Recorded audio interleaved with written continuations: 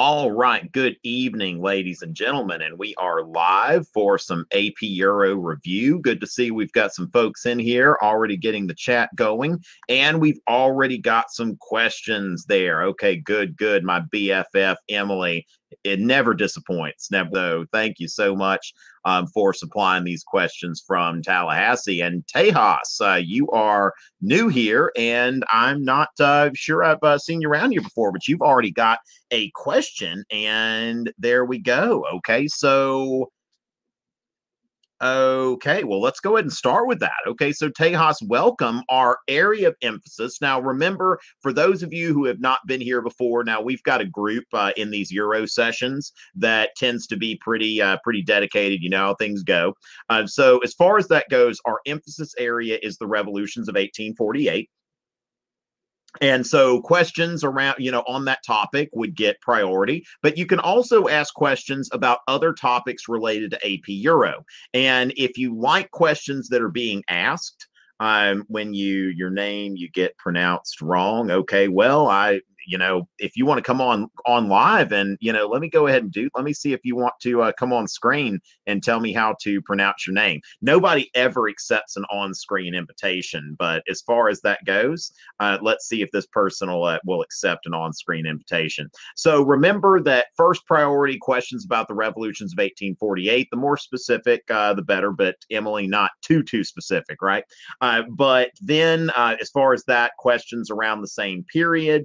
And then if there are upvoted questions that are from other periods, I'll certainly do those as well. I'm totally open to those. So as far as that, what we've got here, let me go ahead and kind of introduce the revolutions of 1848. Now, some of you may have or may not have watched my video already on that topic, but, it never hurts to get a little review. And I'm not going to go through the whole thing. Now, I've got a 5-part lecture that the whole thing weighs in at about half an hour. And so as far as that goes, the revolutions of 1848, I'm not going to get that deep into it in this session, but I will go ahead and introduce it because some of the questions, I think we need some basic stuff here to kind of bring that in. Okay, so I'm going to go ahead and share my screen and give you a quick little introduction to the revolutions of 18 as far as what you really need to know for. Okay, so here is our map of Europe in 1848. Now, as far as what we're looking at here, we've got France, Italy, and the German states. Okay, now the German states are Prussia, Austria, and of course, you've got the Austrian Empire here.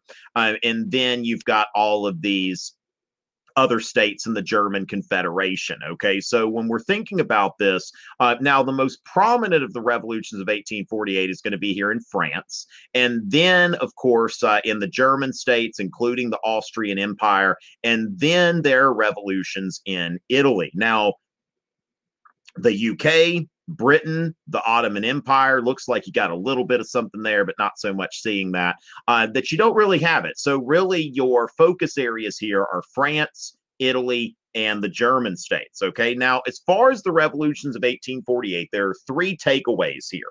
Now, first of all, several European nations were swept by a series of simultaneous revolutions. Okay, so there are all of these revolutionary movements that are happening all at once, that the pot is boiling over, and it's boiling over everywhere. These revolutions generally failed and conservatives regained power. Okay, so the revolutions happened, but typically the revolutionaries were not able to form a permanent coalition of power, and conservatives regained power. And 3, Britain and Russia did not experience the revolutions that otherwise swept over the continent. Okay, now this represents the end of the age of Metternich. All right, so remember that the age of Metternich is 1815 to 1848.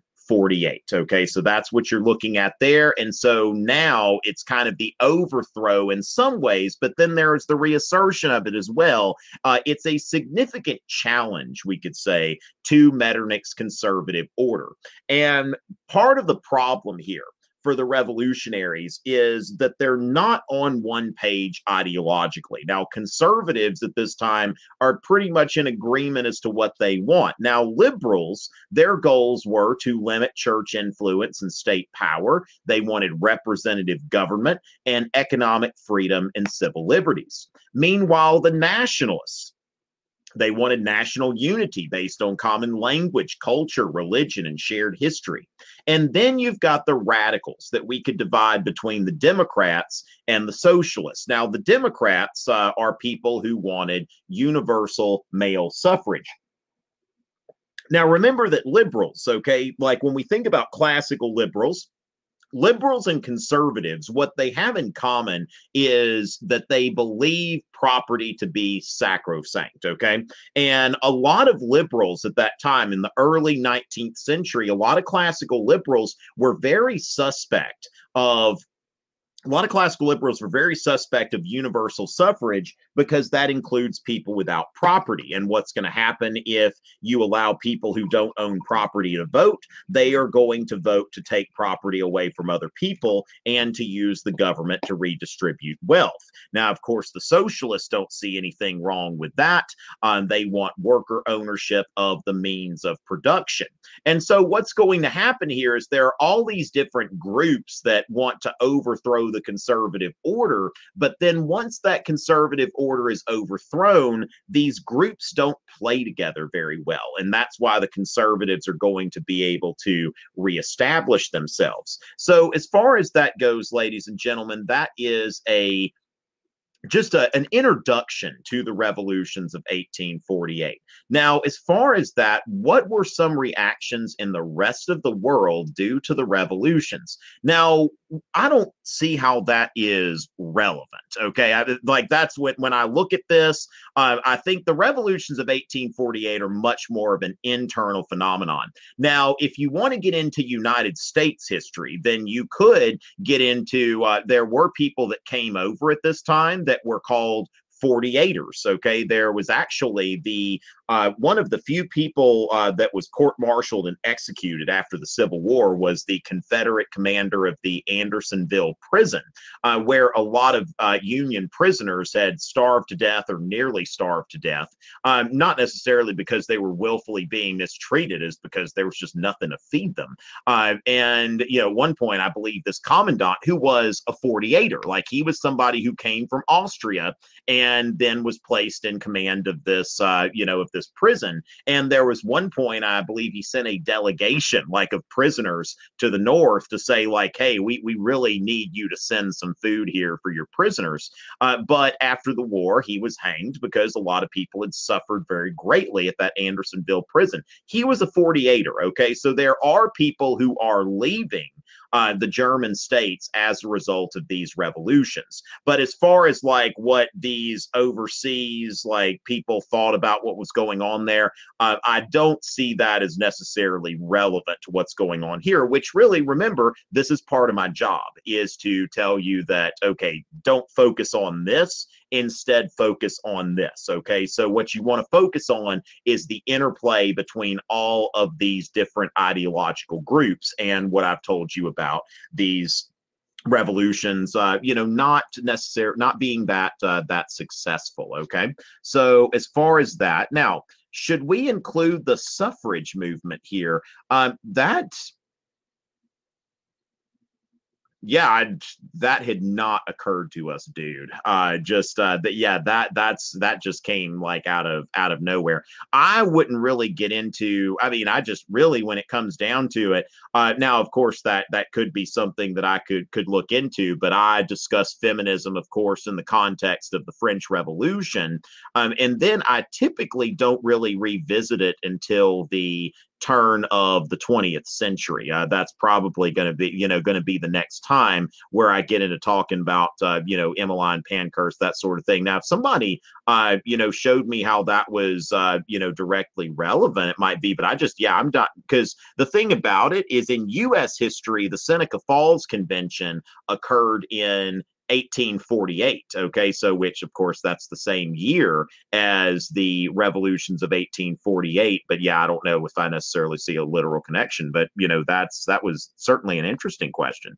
Okay, so how many countries had a revolution in 1848? Now, of course, this is going to be at face value, it could be a very difficult question to answer because we are looking at this from the perspective of what constitutes a country. So we could think about the various German states. Are they all countries or not? Now, what I do in my lecture series that I've got on YouTube is I've got a section focusing on France. And yeah, I guess I had to get some cough drops so I can sleep. If anybody's, I'm sure people are like, what's on his hand? What's on his hand?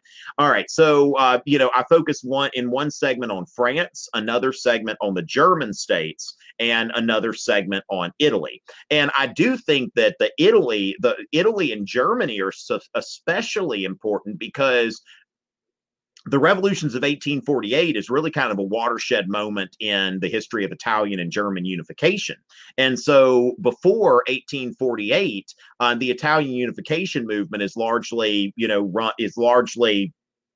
being run by Giuseppe Mazzini, and Garibaldi, the military commander, was in league with Mazzini.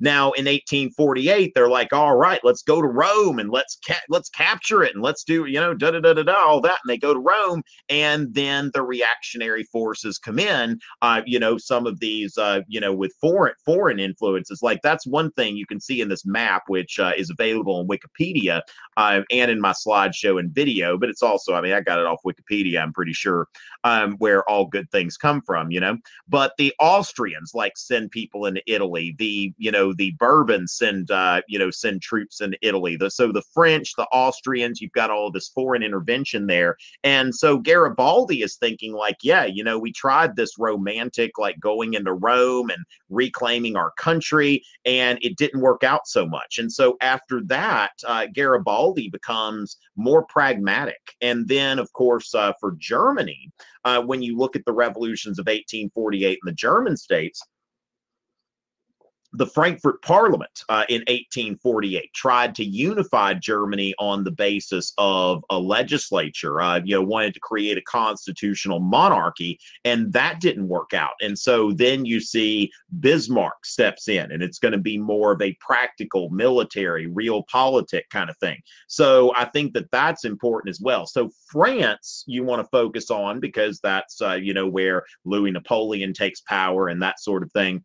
And then Italy and the German states. And then, of course, in Austria as well, it's not really, if you're asking for your question to be upvoted, is it really that important?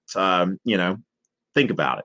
But anyway, as far as that goes, then in Austria, you of course got the Hungarian revolt, that the Hungarians are trying to create their own country, and the Russians come in and crush that. Okay, and then of course with Britain and Russia, all you have to really understand there is with Britain at this point we've already discussed the Chartist and how even though the Chartist petition isn't being received by Parliament per se, they are passing the Mines Act and and other acts, repealing the Corn Laws, the 10-Hour Act. These acts are being passed, which is, there's a great Chartist meeting around, a big protest, but not a revolutionary movement. Now, for the Russians, it's a much different story. Okay, for the Russians, it's just the Decembrist revolt was repressed with such vigor that the Russians just really weren't, ready for that. And also remember that Russia is also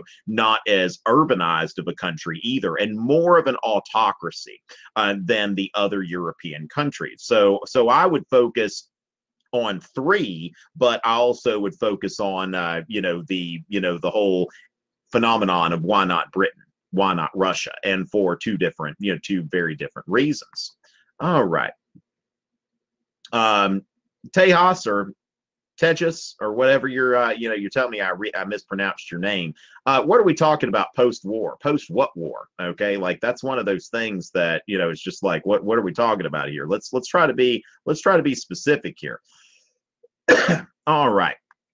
And so as far as that goes, now I believe that the unification movements, let me just check on that. Not that I can't talk about that now, but let me just I'll be focusing on the unification movement sometime in February, I'm sure. But at the same time, why not answer a question? Especially it's got an upvote, and Emily's almost always good to me, right? And so the Austro-Prussian War and the Franco-Prussian War, first of all, we want to understand those as both being wars of German unification. This is in the third part of my lecture on German unification, which is titled Blood and Iron. And so, Bismarck comes to the conclusion that the only way that Prussia is going to take this leadership position in the German states, which, remember, that was his goal. Okay. So, Bismarck was not about, everybody holding hands and, a nationalist. I mean, Bismarck was a conservative, okay, as far as, his own personal credentials. He's a very conservative guy, and he wants Prussia to have a leadership position among the German states. That's his priority. And so as far as that goes, where he's thinking that the only way we're going to do that we're going to get other German states to go along with us is through warfare. And so Austria had to be put in their place, okay, because you had the Greater Germany or Big Germany, Großdeutschland, okay, which was the idea that all German-speaking people should be put into one country with each other. Bismarck didn't like that because that includes Austria, all right? All right. Well, glad I can help you, Nolan. Glad I can help you. And so as far as that, it includes Austria, and Prussia doesn't want to have to deal with that. That's not what Bismarck wants. And so the Austro-Prussian War is essentially, Prussia has gotten into the Industrial Revolution. Like the Second Industrial Revolution, by World War I, Germany has become the largest industrial producer in Europe. Now, the United States by that time has become the single largest. But Prussia has created this modern industrialized militaristic state, whereas Austria has not modernized to nearly that extent. So they call that the 7 Weeks War, that it happens very quickly, and Prussia goes in there with its allies, this North German Confederation with other Protestant states. And after going to war together, that brings them together, okay? That it's essentially like, a nation that, when you kill together, like you are, you're doing something, you're forming a bond, I suppose. Kids don't go out and start trying to kill people as a social activity or anything like that. But when it comes to warfare, the people that go to war together, that's creating those bonds. Okay. And then the Franco-Prussian War is like, well, Austria has been defeated, but there are still the Bavarians and from those other southern German states that are Catholic, and they're not quite excited about being in one country with the Protestant North Germany dominated by Prussia. And so Bismarck has this idea that I'm going to go to war with France to kind of complete this thing here. And he even figured out how to get France to start it with the Ems dispatch. Like basically, here, I'm going to get you to actually start this war so it doesn't look like we started it. And so then the Franco-Prussian War, which is which concludes pretty quickly as well. Now, after the Franco-Prussian War is pretty interesting. I've got a friend who teaches in California, and he talks about really where we say World War I, World War II, he sees the whole thing as like a 3-act drama, like where the Franco-Prussian War is actually the first one of these wars. So you've got the Franco-Prussian War, and then you've got World War I and then World War II. And sure enough, after the Franco-Prussian War, okay, that Prussia goes to the Hall of Mirrors to proclaim their German empire. So they go into Louis XIV's Hall of Mirrors at Versailles, and they proclaim the German empire. Then they make France pay war reparations. And then finally, they take Alsace-Lorraine because that was a German-speaking province. Now, bear in mind that that Bismarck didn't think this was wise, but he had to yield to pressure on this one, that it's like, we have to take that back because that is German speaking territory. That's something that Louis the 14th had annexed during his time as king. And so what you see here is essentially after World War One, you see this turned on its head. Where did they sign the treaty after World War One? The Treaty of Versailles. Let's go to the Hall of Mirrors. Remember this, Germany? There you go. Reparations. Germany had made France pay reparations. Now France was going to put that back on Germany. And then finally, we'll take Alsace-Lorraine back. Okay. And of course, at the same time, you go to World War II, and Hitler has the French sign their surrender agreement in the same railroad car where Germany had to sign the armistice, which had begun its humiliation after World War One. So the Franco-Prussian War, World War One and World War II can all form really kind of a trilogy of sorts. Even though the Franco-Prussian War often gets, oh, I'm sorry,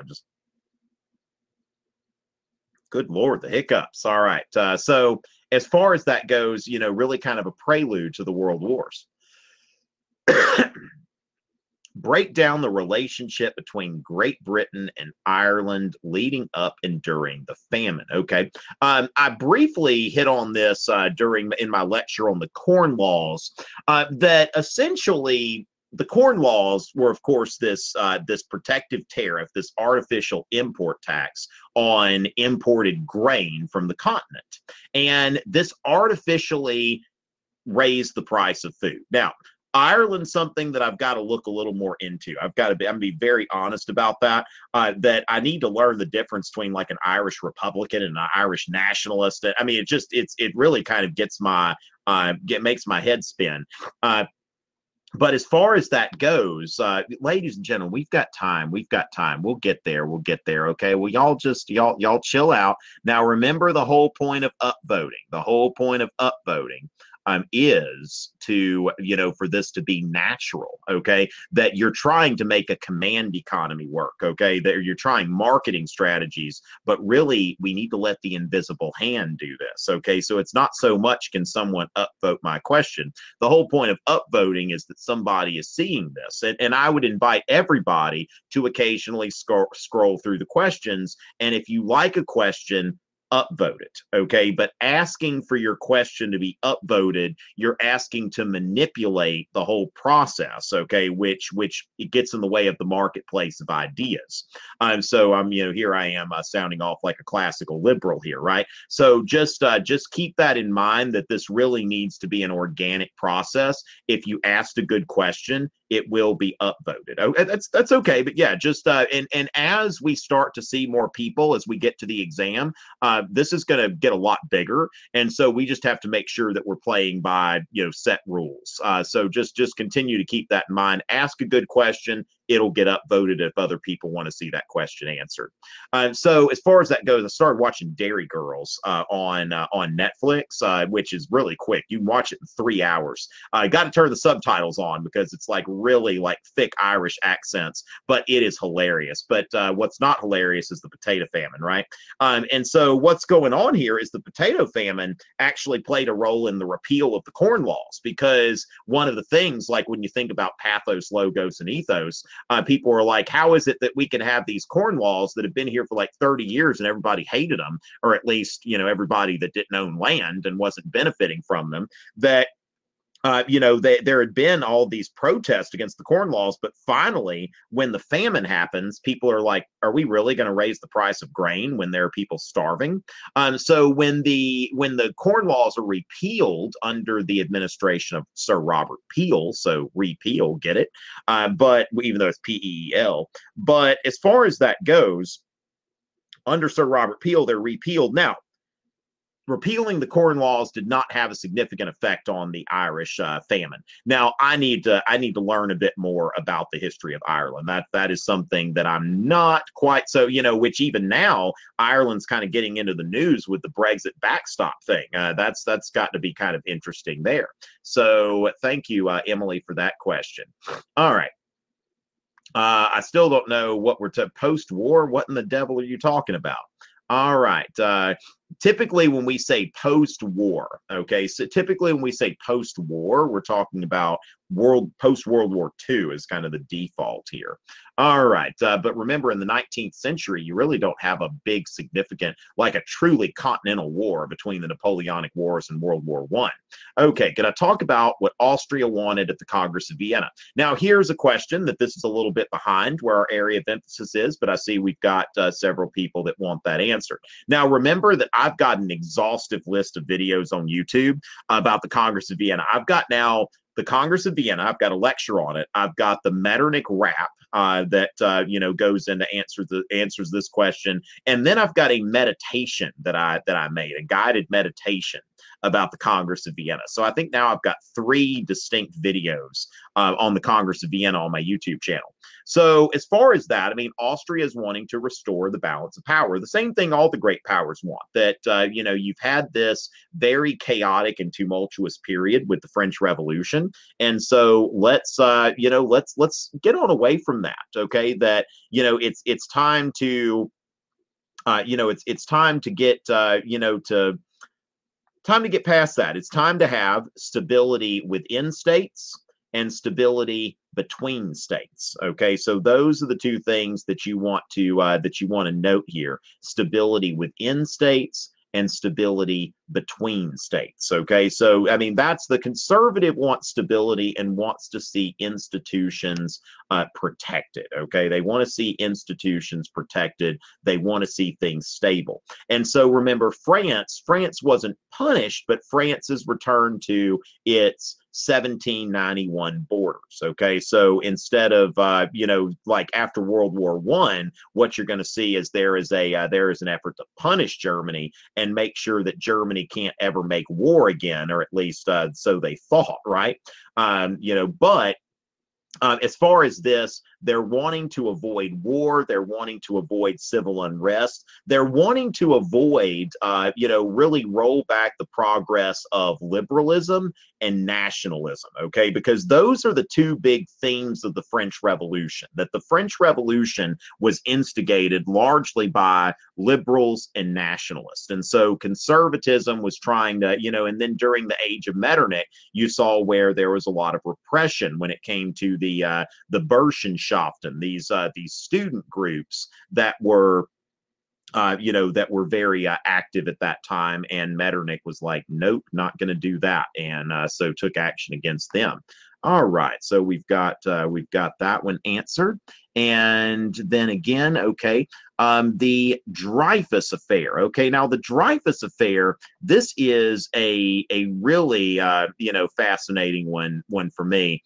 As far as the Dreyfus affair, this goes into, like, when we think about nationalism and getting people to assimilate and on the basis of a common language and culture. Now, when we go back to the Middle Ages, Hitler wasn't the first person to get Jews to wear distinctive clothing. Like in the Middle Ages, this had been Jews were supposed to Jews at that time, in the Middle Ages, they wore distinctive clothing. And they lived in a separate part of town. But what you're starting to see is that now, of course, at the start of this course, Jews couldn't even legally live in a lot of European countries. Remember Ferdinand and Isabella, when they took over, they expelled the Jews from Spain unless they were willing to convert to Catholicism. And so what you're seeing in the 19th century is an effort by Jews in order to assimilate. And so Dreyfus was really like this, one of these, like kind of a poster boy for the 19th century assimilating Jew, that he got a military commission. He was a military officer. And then there was some kind of espionage. The Germans had got some kind of secrets or something like that. And then so Dreyfus was accused of selling secrets to the Germans. And of course, when he's put on trial, it's like, well, he's a Jew. What more do we need to know. I mean, there was a whole lot of anti-Semitism that you saw there. And then, of course, there were people that defended Dreyfus. Now, you had Emile Zola, Zola, who was a popular writer at that time, that he, published this thing, J'accuse, or whatever. It's like basically I accuse in English. That's a lot easier for me to say, right? It's a written test. But with that, you have the Dreyfusards and the anti-Dreyfusards, all right? So you've got people who are for and against him, and it becomes really this kind of flashpoint. It's almost like if you think about like the O.J. Simpson trial in the 1990s, how that was a flashpoint for race. And so there's this back and forth, and then there's some evidence that comes out that pretty much exonerates Dreyfus, who had been sent to Devil's Island in the Caribbean, just to suffer out there. Of course, today the Caribbean's a really nice place, but some of these places weren't so nice back then. Before they had, before you didn't have to worry about getting malaria and stuff. But Dreyfus was retried and then reconvicted. Like the jury convicted him again. So it's just like, wait, I mean, we've got evidence that, justified having a retrial, and he's convicted again. I think finally, like the president had to pardon him or something like that. It was something that, is kind of embarrassing for France looking back on it. But the thing is that the Dreyfus affair, it's like it is the bigger issue here. And this is where you get into like Theodor Herzl, the father of Zionism, who wrote Der Judenstaat, okay, the Jewish state, and he wrote a book here. I've already quoted the Big Lebowski one time in this in this session, but why not another? Where Walter's like, if you will it, dude, it is no dream. Theodor Herzl, State of Israel. And, Theodor Herzl, if you will it, it is no dream. And Theodor Herzl came to the conclusion that Jews have tried to assimilate into European culture and have failed, that European culture will never accept Jews. And so you get into this Jewish nationalist movement, and this idea that the Jews need to have a homeland, whether it's in Palestine or whether it's somewhere else, but the Jews need their own nation because no other nation will have them. What Herzl says is that the Jews will flee an intolerant country to a more tolerant country. And then when more Jews come into the more tolerant country, then people in that more tolerant country start lashing out at the Jews, and that country becomes less tolerant. And he says, until the Jews have somewhere they can go that is theirs, and it goes along with that whole theme of nationalism. So, the Dreyfus affair should be kind of examined in the context of this Zionist movement that is really picking up steam at the same time, because the Dreyfus affair convinces a lot of Jews that they can't assimilate. And of course, you see what happened in World War II. And so as far as that goes, at the turn of the 20th century, 90% of Jews lived in Europe. And today, 90% of Jews live either in the United States or in Israel. So the thing is, you've seen a lot of I think the Dreyfus affair just has a lot of far-reaching consequences, when you see what's happened with the Jews and basically getting out of Europe. So with that, let's go to the next one. So overall, these are failures. Okay, so for example, the Frankfurt Parliament meets, and it's like, okay, well, we can't get the King of Prussia to agree to be king of a unified constitutional monarchy that's based on liberal nationalism. So it's like, all right, well, can't do that. Now, also, you start to see that there are some radical elements in these coalitions, and people who are moderate start to drift more toward the conservatives. And so in France, what happens is Louis Napoleon is elected as president of France. So they declare the Second French Republic. And then look what happens. He's a Bonaparte, right? So he proclaims himself to be the Emperor of France, and France then has the Second French Empire. And Napoleon III, allies more and more with conservatives. And so that one is a failure. Then you look at Italy, where there's foreign intervention, and that one's a failure. Yeah, so pretty consistently they are failing. Metternich fled to England, and then a few years later went back to Austria, where it was safe for him again. Okay, so pretty much everything that happened, it was kind of like the Joseph II, I guess, of revolutions. That, yeah, at the end of the day, they pretty much failed. Um, Emily, that is, I don't know. I've never even heard of this. I'm not sure what, I mean, that this is a new one on me, which I'm going to gather means that it's probably not something that you're going to need to worry about for the exam. Okay, so I would say no, because I don't know the details of it. Okay, so yeah, I wouldn't get. I mean, I think the Congress of Vienna should be plenty for that. And then knowing that, that might have something to do with the Holy Alliance, since it has to do with Alexander and Metternich. So as far as that goes, yeah, I don't think that would be something. Sounds like something I'd like to investigate, but not something that's going to be on the exam. And so then, as far as that goes, let's take a look here. Greek independence. Okay, the Greek independence movement in Europe is significant because it's kind of the first challenge to the conservative order. And while we're here, I've got this is one of those that I've got pretty much. And I may need to do this, try to have this for March 20, like in advance of March 25th. I always say it's one of those that I've got about like 90% finished, but it's just, I've got about 90% finished, but I never finished it. And then I'm like, oh, I'm going to do it for Greek Independence Day next year or something like that. And I never do. So let me just show you a few key points of this. But it's really the first challenge to the conservative order, because what you see here now. This is always something that I'll lead off with.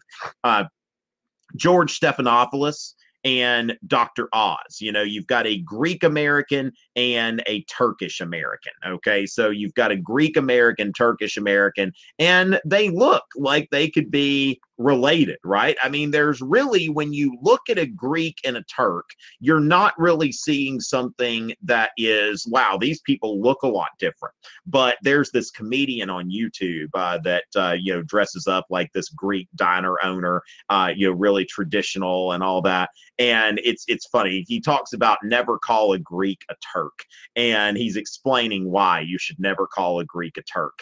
And there's a lot of bad blood between the Greeks and the Turks. Now, also, this plays into the decline of the Ottoman Empire. All right, so the Ottoman Empire reached its zenith in 1683. All right, this is where it is knocking on the door of the Austrian Empire. I mean, you look at a lot of Hungary is under the Ottoman Empire at that point.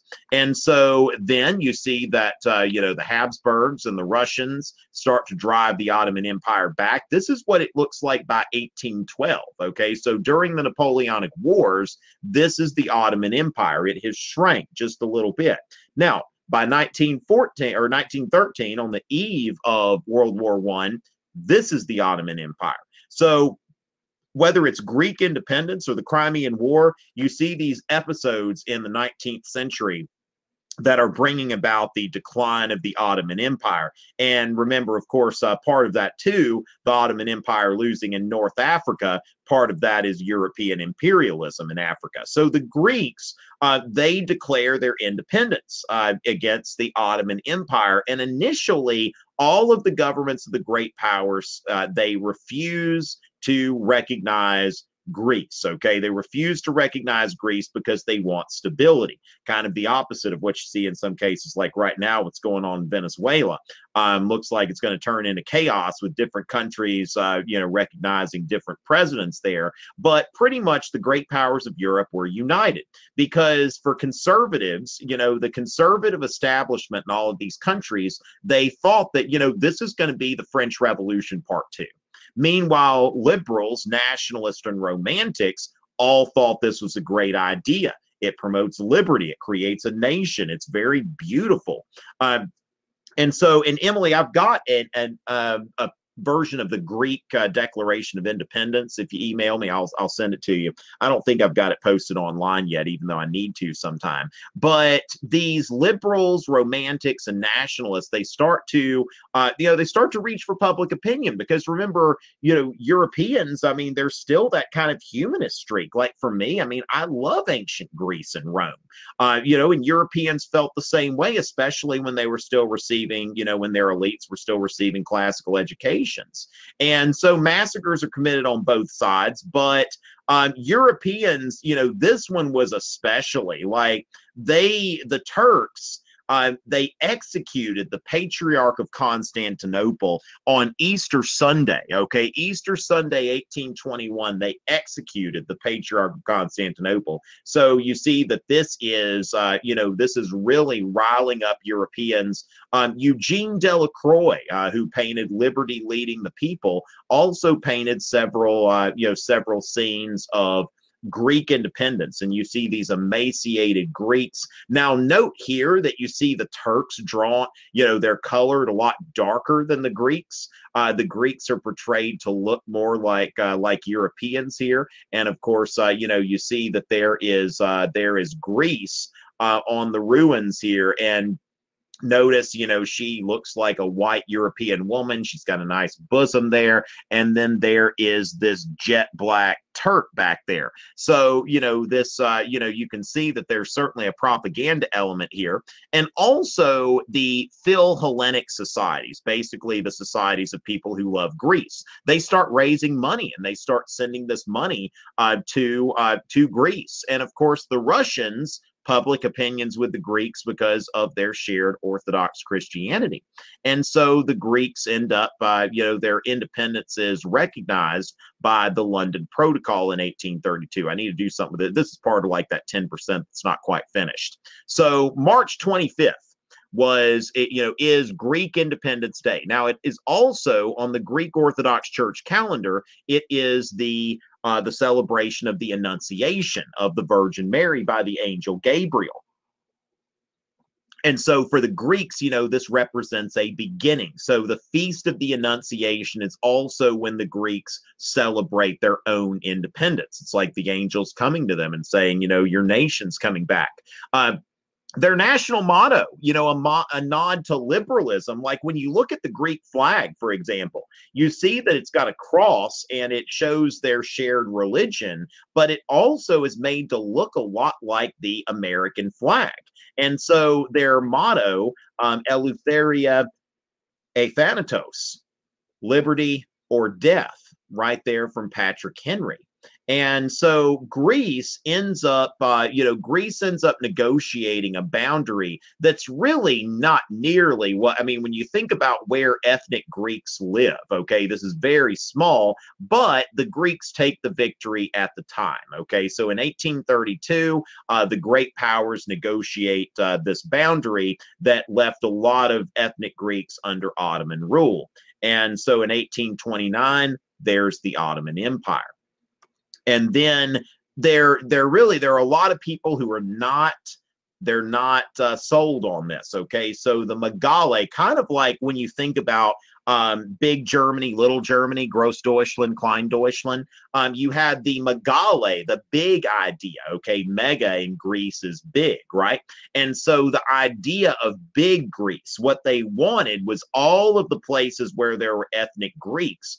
They wanted a Greek nation with a capital at Constantinople, okay, to go back to the capital of the Byzantine Empire. So that was what they really wanted. And over time, they did get, some of this, but then again, they got this after World War I. Looks like some of this is ceded. So over time, they're getting things, but they never quite reach Constantinople, which the Turks today call Istanbul, but at the time, I believe everybody was still calling Constantinople.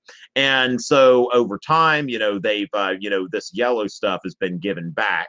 And at the same time, you see in 1923, what's decided is that they have a population exchange, basically a forced repatriation of Turks living in Greece and Greeks living in Turkey. And so, as far as that goes, of course, in the United States, we have Greek communities. Like the Greek church still is a very much a community center for for Greeks and Greek festivals, and of course Greek movies, like My Big Fat Greek Wedding. I love that movie. And we see where Greeks today in the United States still have a very, very powerful sense of identity. So a little bit about Greek independence. All right, so one of these days I'll put that on my YouTube channel, just like some point I'll do a video on the British Empire. Okay, so Drew, at some point I will definitely look into that. Okay, now as far as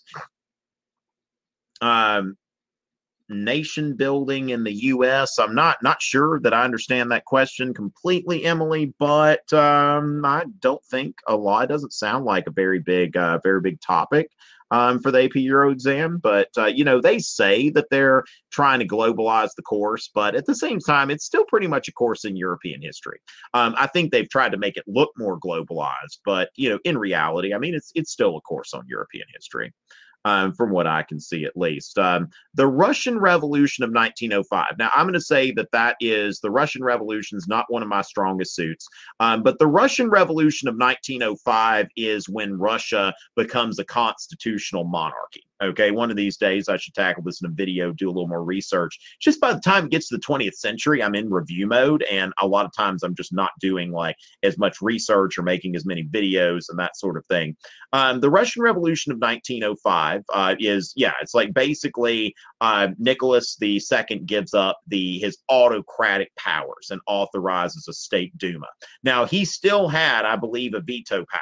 So it's not like the Tsar is giving up all of his power, but the Tsar was authorizing the formation of a state Duma. And that is, of course, following Russia's humiliating loss in the Russo-Japanese War, which was just embarrassing because no European power had ever been defeated by an Asian or African power before. So as far as that goes, losing to Japan really humiliated Russia, cost them a lot of money too, because they lost a lot of navy in that. And that's leading to that revolution of 1905. What is necessary to know about Hungary's role? Okay, yeah, I don't, I don't think the inner workings of the Austrian Empire are necessarily that, all that important. But as far as that goes, Hungary's role, yeah, I tell you, I don't really know a lot about it. One of these days I will, but there we go. All right. So how popular was socialism among the working class? Now, this is a really interesting question, okay? Because here's the thing, like Karl Marx initially said, like, this is my theory of how things are going to happen, that you've got this class oppresses this class, oppresses this class, oppresses this class. Now we've got the bourgeoisie. They're just they're oppressing the proletariat, right? And the proletariat, they're going to rise up and they're going to do it on their own. They're going to realize that, hey, these people are oppressing us, and we're going to independently develop a sense of class consciousness, and we're going to overthrow the entire system. Okay, now the thing is that, Lenin realized that this is not going to happen. Okay, that the working class will not develop a sense of class consciousness on its own. Lenin said that you needed a vanguard party. Like basically you need people who are educated, coming from like a bourgeois background, to explain to the working class what their true interests are and help them develop a class consciousness. Now, the other side of that is that, and the People's Budget is a good example here, Isabel, that we see time and time again that the working class tends to be pretty conservative. Like when you look at like blue collar factory workers, they tend to be pretty conservative. Now, if they feel like they're being completely screwed over economically, they can get rebellious and uneasy, right? They can get unruly and all of that. But as long as, like when Parliament passed the repeal of the Corn Laws, the Mines Act, the 10-Hour Act, then the working class in Britain is like, you know what? Those revolutions are going on right now on the continent. We probably don't need to do that, because they feel like somebody is listening to their concerns. Okay, that basically working class people, if they feel like there's food on the table, They feel like somebody's looking out for them, that there's a safety net somewhere, they're not starving. They got a roof over their head, something to eat.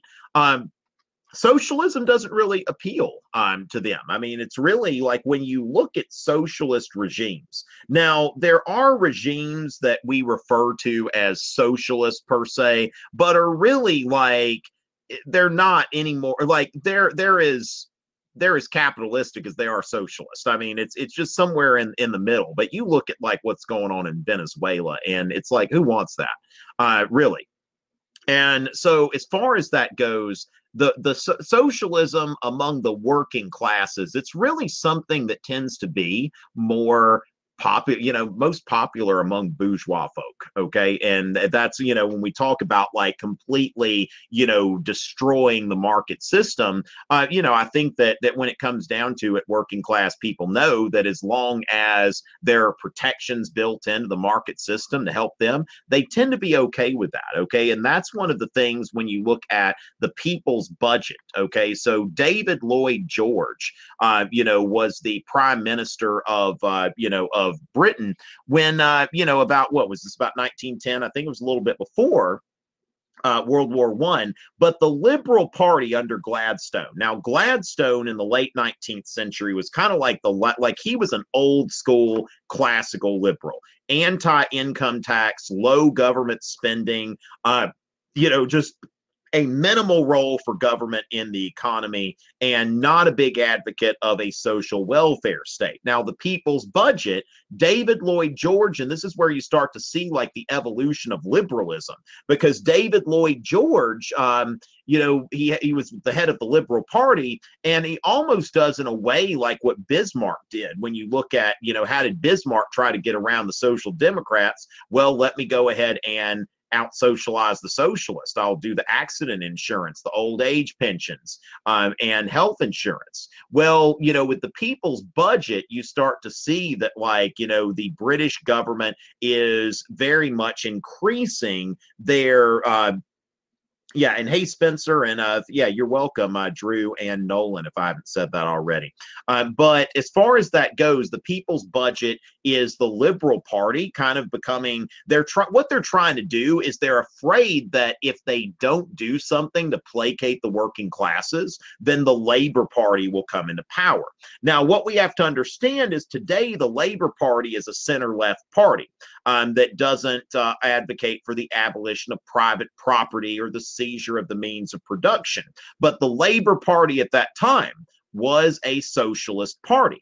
And so the idea of the people's budget is that we need to do something to make sure that, the liberals can stay in power. But in that act, and this is what you have to think about sometimes, the Liberal Party is not like, the Liberal Party really ceased to be a relevant force. And it became the Conservative Party that started to take on economic liberalism. And so, it really, like, ever since, World War I, the Depression, whenever that way, 1920s, I forget when the first, let me see, when was the first labor in the UK. Okay. So when was the first? 1924 was the year that the first Labour government was formed in the UK. And so as far as that goes, that when we look at, at what goes on after that is the Liberal Party, let's see, prime ministers of the UK. Let me share my screen with y'all, and let's go ahead and take a look at this. Okay, so I'm going to go ahead and pull this up. Let's see what we've got there. Okay. All right, so let's take a look at these prime ministers. Okay, so you've got all these guys with wigs here. All right, so WIGS, right? Because you'll start to see some Whig party, right? The Tories and the Whigs. Okay, so you've got the Tories and the Whigs.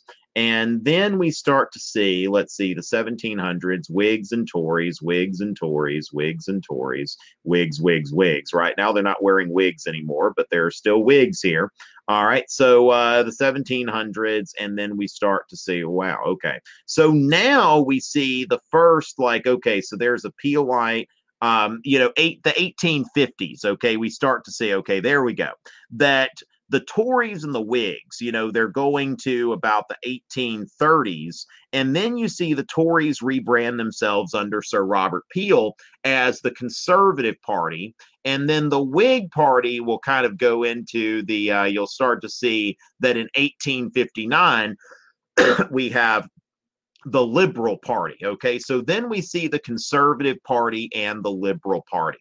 And so from there, conservative, liberal, conservative, liberal. And then we start to, whoa, okay. So as far as that goes, we see so basically David Lloyd George, okay, was the prime minister from 1916, 1922. And we start to see that, the Liberal Party, even though they're trying to take power and they're trying to keep the labor from taking over, what do you see here? Now you see what's going on here with, let's see, so labor, national labor, conservative. And so every government since the mid 20s has been a labor government or a conservative government. And so, be very careful. There's kind of a lesson here that if you were to, let's see, the people's budget. Okay, because I'm pretty sure that was a Lloyd. Yeah. Now that's not okay. So Lloyd George must have been the cabinet during this time. Yeah. So David Lloyd George was at this time the Chancellor of the Exchequer. Okay, and so essentially they're trying to keep the Liberal Party in power and keep Labor out. But within 2 decades, we see a Labor government, and we'll never see another Liberal government again. After World War I. So be very careful if you give up your principles in order to stay in power. Might work for a little bit, but it's not necessarily going to work for forever or anything like that. And so as far as that goes, yeah, I mean, starting in 1924, you start to see that now the Liberal Party is, of course, now they merged with the Social Democratic Party to form the Liberal Democratic Party, which is kind of Britain kind of has right now like a 2.5 party system maybe, and then they've got a bunch of very small regional parties such as the ones in Northern Ireland.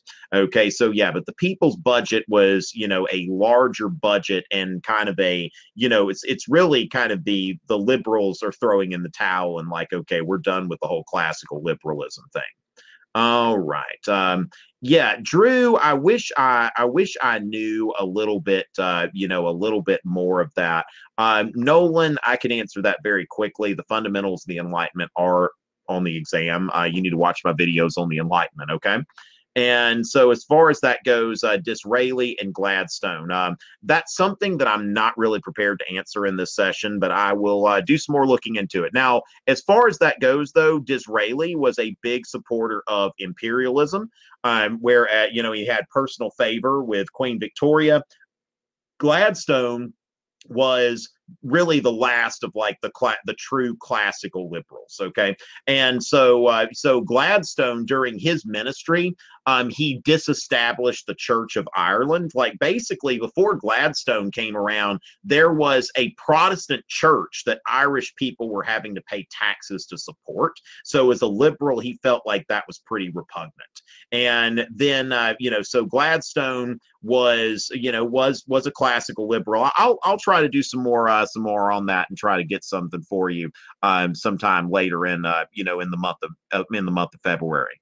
Now, as far as that goes, what are the chances? Now, a Marxian view, Marxian is another way to say Marxist. If you're looking at it from a Marxian perspective, okay, so for example, if you're looking at the French Revolution from a Marxian perspective, then you're looking at it through a class lens, okay, so you're thinking okay, the bourgeoisie, they are, fighting the nobility, the traditional aristocracy to become the dominant class, and that becomes the industrial, the precursor for the Industrial Revolution in France, yada, yada.